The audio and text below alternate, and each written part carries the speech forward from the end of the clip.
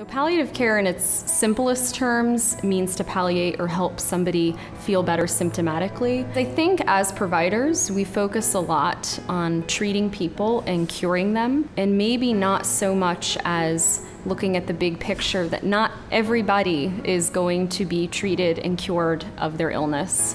I think what's missing that we bring in when we add palliative care to the curriculum is a honesty with our patients and being able to be humble and listen to our patients, and being able to educate families and the patients themselves on the process, I think is also integral as a palliative care nurse practitioner. What my goal is as a practitioner, to be able to make it so that their illness is not the focus of their day-to-day life. We should be having conversations with our patients about their wishes and what they would want out of their life and what quality of life means to them. That, to me, speaks a lot to the Jesuit philosophy and being able to be there for my patient.